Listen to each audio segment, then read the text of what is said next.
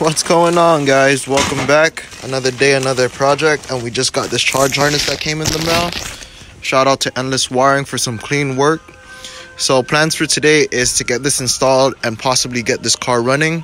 I'm sure we're gonna run into some issues, but we'll go ahead and get that taken care of as well. I'll post some clips down the line, keep you guys updated. It's a beautiful day out, so we need to make the most of it. I'll keep you guys posted.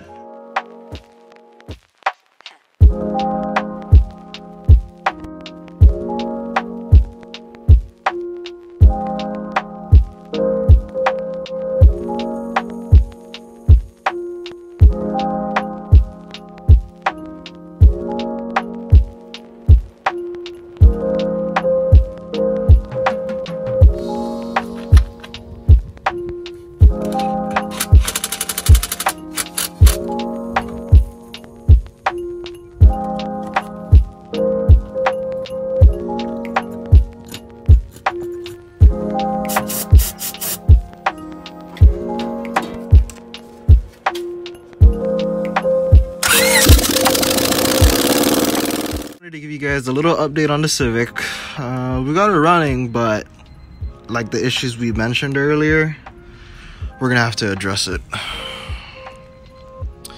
Yep, that's oil, all $30 of it. I'm gonna have to look into it. I was looking at the oil filter and it's not from there, but man, I had it running for like 5 seconds and it purged everything out. I'll keep you guys posted. So after a few tinkering, I was able to find the culprit. If you can see there, what I did was top off with whatever fluid I had left. I disconnected the spark and fuel so I can bypass the starter. I'll go ahead and give you guys an example of what I did, which is right here. And you can watch the oil pump out of the cylinder head and the block. Yep. Hello, my fellow Kababayans, your boy Mike Fleazy. Welcome back to the vlog. So we're recapping from last night. We found out where the oil was leaking. We found out why it's leaking. And if you haven't caught up to speed yet, it's because the previous owner that rebuilt the motor put the head gasket in wrong. What's happening is basically the oil passage is blocked and it's just forcing it out in all directions whatsoever.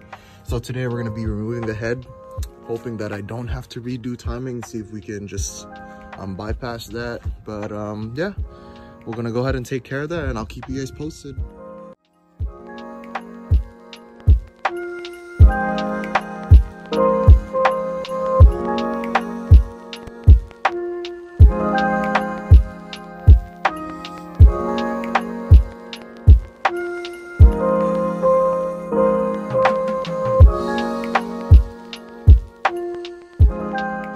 What's going on, guys? Just wanting to give you a little update. We already removed the upper portion of the valve train. The only thing that remains are the valves and the valve springs. We don't have to remove them because we already have access to the head bolts here in these holes. I also want to remind you guys on proper cam and cam caps removal. They are torqued to spec, so you have to remove them with the outermost working towards the center. That also applies to your head bolts. Reason being is to prevent warpage. Another thing, when you do remove them, place them onto a nice working station in the order you remove them. It's easier to work with and you can identify which is the intake and exhaust. So the next thing we need to do is remove the head bolts, remove the head, inspect the head gasket and find out why it's doing what it's doing. So I'll go ahead and knock that out and then I'll keep you guys posted.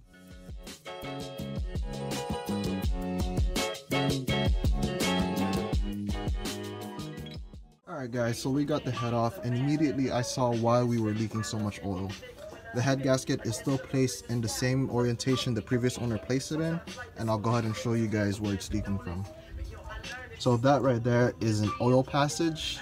You can see the head gasket not even surrounding it, so whenever the head was on and we were building oil pressure, all the oil would just leak out of here. So I'll go ahead and flip the gasket, place it the way it's supposed to be placed, and show you the big difference. Right here you can already see the head gasket completely surrounded, so now that when we place the head back on, it's going to seal no problem. You know, people can make this mistake with the head gasket. It looks like it's on correctly even if it's not. So jobs like this, and really any job you do, you have to pay attention to detail. So now the next move is clean everything up, place the gasket the way it's supposed to be placed, place the head back on. And with the head bolts, you're not supposed to reuse them because they are torqued to yield, but there is a tolerance level where you can measure with a micrometer and stuff like that. And with it not even having minimum of 10-second engine run, we're definitely going to be fine. So I'll go ahead and place them in, torque them down, put everything back together, and we'll go ahead and probably head to the parts store and get some fresh oil, you know, fire her back up and hope everything goes good. So I'll go ahead and keep you guys posted. Hopefully she's running in the next few laters.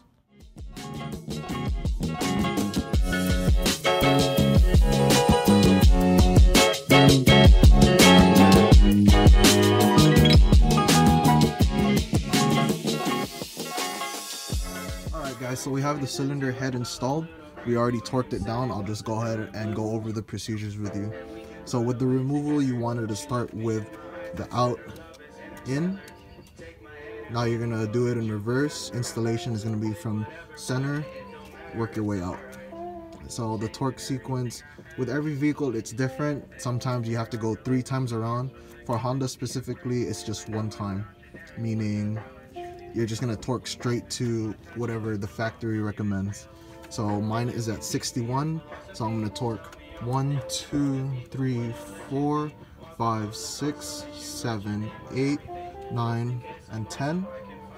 Other vehicles, it's gonna be 3 times like that. So you're gonna torque 10 first, do your sequence, you're gonna torque to 30, and then whatever the final number is. So for Honda, the head bolt torque specs is just 61. Alright guys, so now that you have your cylinder head torqued down and ready to go, the next procedure is going to be for you to install your cams and your cam caps. But before you do that, you want to make sure that all your contact points are clean and free of debris, or lubed up and ready for the cam to go in. So the reason why we recommend placing everything on a clean working station when we remove it, so that it's easier for you to put everything back rather than having to remember which piece goes where. So we'll go ahead and knock this out and then get it installed right now. Hello? Right now. Alright, so now that we have it installed, torqued down to proper specs and in sequence, we're going to button everything up, starting with your cam sprockets, timing belt, distributor, valve cover, all that good jazz. But before we can do that, tonight it's going to be my stopping point. It's getting really cold out. I'm losing feeling in my fingertips and I have work in a few hours. So with that being said, I'll go ahead and catch you guys later. Alright guys, recap from last night. We have the head and the cams all properly torqued down and secured. I did the timing belt off camera, which is fairly simple. The proper way to do it is you have to remove your crank pulley and your timing cover, but I basically did a shortcut.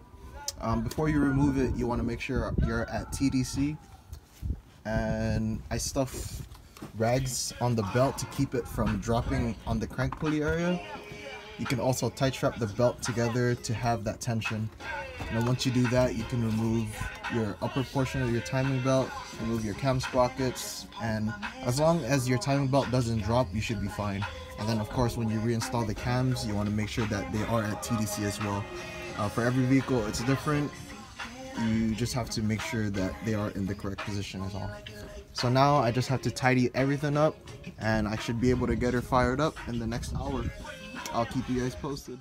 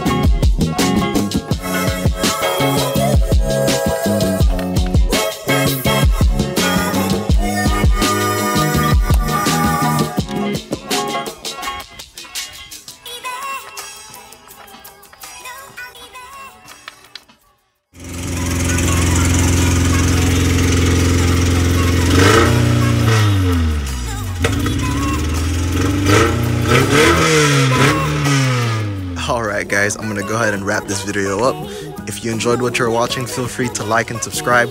Don't forget to turn on that notification bell if you want to continue following me on my automotive journey. I'll catch you guys later. I'm out.